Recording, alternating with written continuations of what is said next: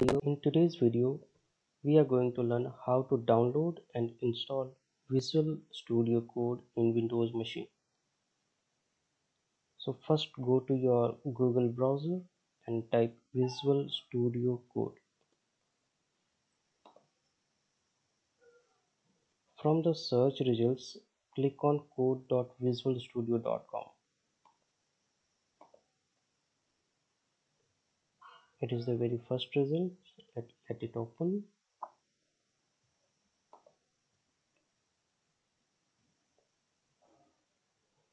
So here in the right hand corner, you will be seeing one download button.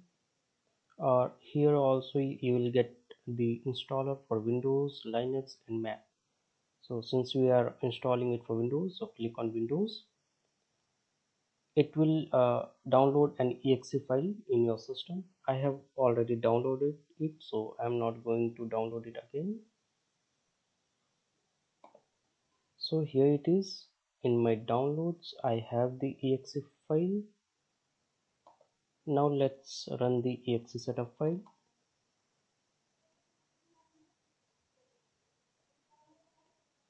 Okay, accept the agreement. Next. Next,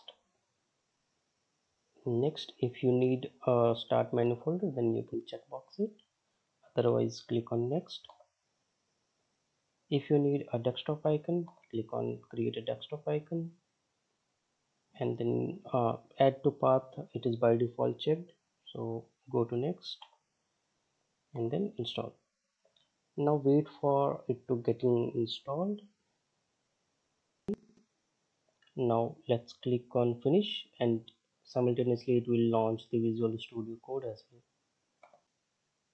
So here we have our Visual Studio Code. We have multiple sections here. You can open your folders or any code files. If you have, you can search for it. You can clone a Git repo. Here we have command line access. You can run and debug any code. Then here we have a very beautiful section. This is for extensions. We have lots of extensions supported by Visual Studio Code.